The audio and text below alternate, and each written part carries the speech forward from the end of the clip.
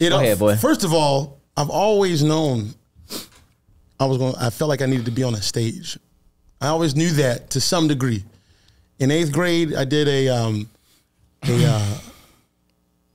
talent show thing with this dude named Kenny Hobbs and Noel. Shout out, may Noel rest in peace. But I remember doing it and feeling kind of like I felt a little jitters, and I did it, but then I never kind of went back for whatever reason. Like, life happened, and then the anxiety crept up. But I always knew it.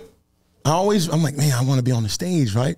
And then every time I've told you this, I would go on the concerts, I would go to Drake, and instead of really being enamored with the performance, I was more enamored with the fact that there was a performance, not necessarily the person. Like, I'm looking at the crowd, and I'm looking at the light show, and as opposed to the artist, right? You're not caught up in the fandom. You're more so in the production of what's going on. Even the other day, which we'll get into, I was like looking at the production of the whole situation. Yeah. So I always knew that.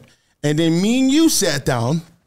Yeah. And I think we might have been at Rob's at the time, wherever we were. Yeah. We were both like, man, you should just go all in with speaking. Yeah. We were at my crib, I think. We were at my crib, yep. And I just remember saying, yeah, I mean, that makes sense. And remember, I was going to try to be a stand-up comic, which is, again, being a speaker. Yeah. But there was fear in that. But then I didn't really, being the funny thing, I like being silly, but I don't know if I genuinely love writing jokes, right? I like just being a silly human being in general. So anyways, we went all in on that, and I just started putting myself in situations that I could do it. Mm-hmm. And here's the thing, Tom, it comes in very natural. I believe it. Yeah. I mean, you're a talkative guy. You want to say some shit. All you needed was a stage to have your stage presence met. A lot of people have... dropping bars early. I know, right? Right, we get to it. Damn. No, but you know, there's so many people that are meant for a stage. It's just that there are different stages in this world. One of the people I admire, who I've always admired my whole life, is Snoop. And I just look at him now as a veteran stage performer. And it's like, it don't matter if it's at a damn circus, like, he's on his stage, on a platform, so he's used to this vantage point. And I think people like you are comfortable with that vantage point of being on a platform and then speaking to a crowd. It's the same thing as an orator over a fire telling a once upon a time, it was a dark and stormy night. Just your own version of it, bro.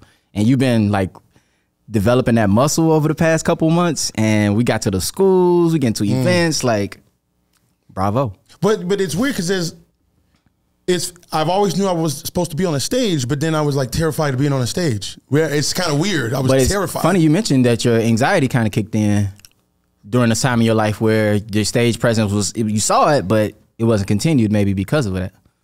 Right. Yeah, it crept in. And then I would say that the going on social media was a start to just be used to being seen. Yeah, right? Yeah, I agree. So, but digitally is very different from in person. Yeah.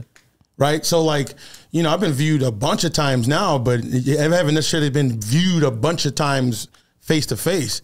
And that energy is different. Talking to 100 people is a lot more energy intense than 10 million views. And I know this for a fact. So it's like, but like you said, I had to address that muscle or kind of exercise that muscle. And here's the thing, we didn't realize this, and I think you and I figured this out. I went to school for mass communications. Didn't even remember that. That was like, I was always supposed to communicate. But I love that type of shit, Chris, because it tells your story without you even having to really try too hard. It's like, no, I was always this person who wanted to be a mass communicator. Didn't even realize literally in the title. Literally. You know what I'm saying? So I always tell you, bro, all of this shit that you've done is created it separately, but it's all meant for one pot. It's all telling your exact story.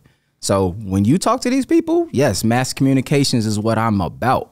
You know what I mean? It's what I've been about. So, nah, man, you're on the right path. And then so because I've just a curious mind, and now because of social media, I think social media is such a good tool if you look at it, right? If you change the way you look at things, the things you look at change. A lot of people will look at social media and say it's a big shit show and it sucks and da-da-da-da, but that's just not the way I view it. Are there aspects that suck? Yes, but there's a lot of aspects of it that I've learned a lot, and it's put me in a lot of different directions of different people who've taught me different things. So even my social media feeds, don't get me wrong, I be bullshitting on there too, but a lot of the bullshitting sometimes is still me getting some type of knowledge. Like, for instance, there's this dude named Vin. He's a He's a speaker and master communicator. And I've learned so much through him, not necessarily that I wasn't doing it, but I now know why I was doing it. So for instance, when you're communicating to someone, the silence is one of the biggest tools that most people are afraid to use. And it's one of the most powerful things you can use in communicating. Right. And most people feel like they need to fill the space. Especially if you want to talk about even in relationships, like if a guy and a girl at a bar and they're having a conversation, 9 times out of 10, the guy feels like he can't make it be silent. He has to fill that space or else the girl won't think that I'm worthy of a conversation, you know.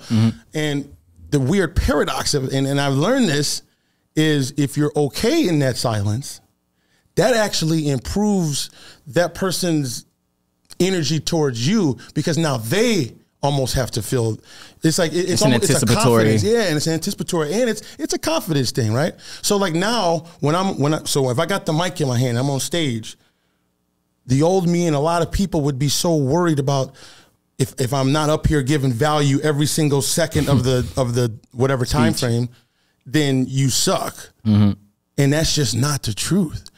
There's a few reasons why you want to pause. One, you want to pause after you say something to give people time to process what you just said.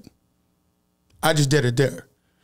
Whereas if I'm talking like this and I need to give you time to process what we're talking about so that we can talk about the next topic, I'm not even giving you a time to think about it. Right, I'm trying to catch up with what the next word was, right? Right, so then you slow down and then it gives you time to gather your thoughts. It's like a secret weapon. If you're just trying to fill the space and you're not willing to pause, you can get stumbled over your words very easy. Pause. Yeah, pause. Hey, yo. So that's like another thing that I've learned from social media. And another thing is this thing called vocal variation. Being able to move your voice up, down, faster, slower, in order to create almost like this artwork, which, you know what I'm saying? Speaking, man. So sometimes, if I can do something like this and we can get really, really powerful, and then you can lower your voice, you slow it down, and all of a sudden what you just said was more powerful. But then if you speed it up and you talk a little bit higher, then all of a sudden it could be a little bit more light. So you use these pauses in certain points of what you're saying to really, wow, you know what I'm saying, to really get their ass. Grabbing storytelling attention. And I realized, I'm like, oh, I kind of do that just in natural conversation. And I didn't realize that this was a thing that you can like learn to do. And now I'm a little bit more cautious of it. But when I look back, I'm like, I've always spoke like this. You know what it is? It's people that are studying people do people shit. So you know what I mean? That's what like all you got to do is just kind of, I think what your process is right now, you're recognizing. Social media is helping you recognize these natural processes that you've already been a part of. And now you're able to put those into a physical formatted stage and then use that. Because honestly, Chris, you talk with conviction. So that's the reason the tonalities are going to change, shift, slow down, speed up, because it's convicted talk. You know what I mean? When you're speaking like a natural person and you mean it, right. That's exactly what's going to come out.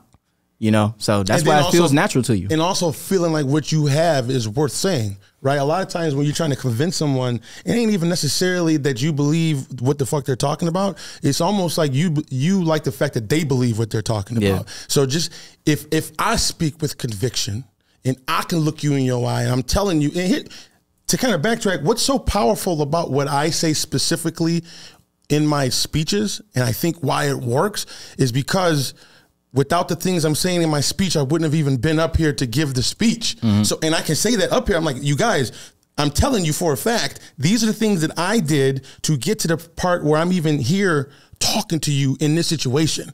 So, and because I believe it, because to me, in my anecdotal evidence, it is true, somebody gonna get that. Now, not everyone's gonna get it. And I'm actually getting much better with that. I'm not trying, if I can't get you, I can't get you. Even though I'll be wanting to get them. I want all 8 billion of y'all motherfuckers.